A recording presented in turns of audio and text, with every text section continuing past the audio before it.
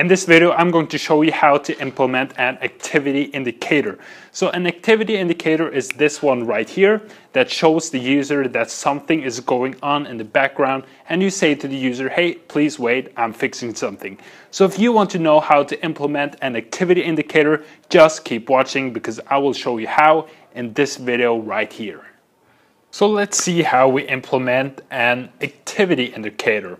So the first step is, of course, opening xCode and creating a single view application. Click next, and I'm just going to call this activity indicator. And make sure that the language is set to Swift. Click next and save it wherever you like. Okay, full screen. And what I want my application to do is I want it to display the activity indicator when I click on a button, and then stop the activity indicator when I click another button. So I'm just going to drag in two buttons, one button, two button. The first one is going to say, let's see, it's going to be start, and the second one is going to be stop. So this button is going to stop the activity indicator, and this one is going to start the activity indicator. I'm going to just place them a bit lower. There we go. And then I'm going to drag in, let's see, I'm going to drag in each of the two buttons. So the first one is going to be, I'm going to call it start. Make sure, oops, not a caps lock, start. It's going to be an action. Connect it, just like that. And then the second one is going to be the stop button.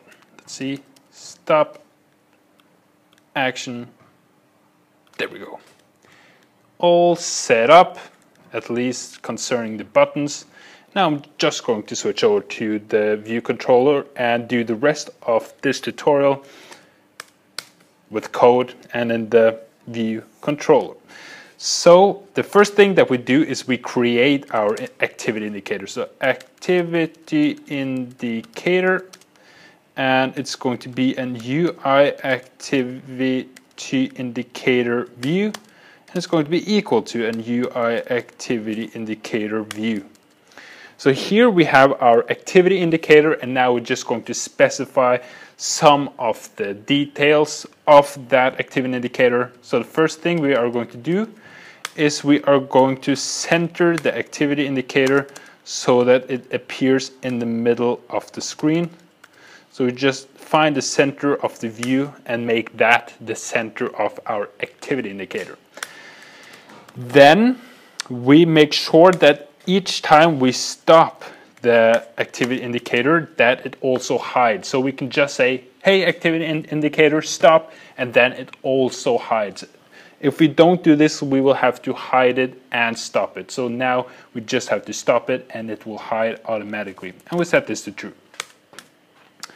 Then we're going to say the activity indicator dot activity indicator view style is equal to UI activity indicator view style dot gray. Just all boring gray. That's what we're going to be satisfied with right now. And then we just add the add a subview, and it's going to be our activity indicator. So just to recap, we center the activity indicator in the center of the view controller. We then make sure that it also hides when we stop it. We set the style to gray, and we add it to our view so that we can actually see the activity indicator. And then, because this is the start button, we say activity indicator dot start animating. Just like that, and it will start animating. And for the stop button, we're going to say activity indicator dot stop animating. And let's try out this application and see what we've got so far. So here is our application. Let's click on the start button. There we go. There is our activity indicator, and when we click stop, it stops. When we click start, it starts, and we click stop. But the thing is that even though it's loading, we can still click on the buttons. Now, this is something you want to disable, because let's say you are running a process and then you don't want the user to interact with your application while you're loading something or doing a certain process. So you also want to make sure that your application stops receiving any inputs. So the way you do that is you just set the UI application dot shared dot begin ignoring interaction events. So by doing this, you make sure that when the activity indicator is present, that the user can't interact with your app. And then of course, when you have finished that process, that background process, you simply say UI application dot shared dot stop, let's see, and ignoring interaction events. That's it. So here you stop ignoring them, and there you end ignoring them. And this is something you want to do when the process that you are currently engaging in, and therefore displaying the activity indicator, when that process is done, you want to run this piece of code right here. So let's test it out. And you can guess what the problem is going to be right now, but I'm going to show you what we've got so far.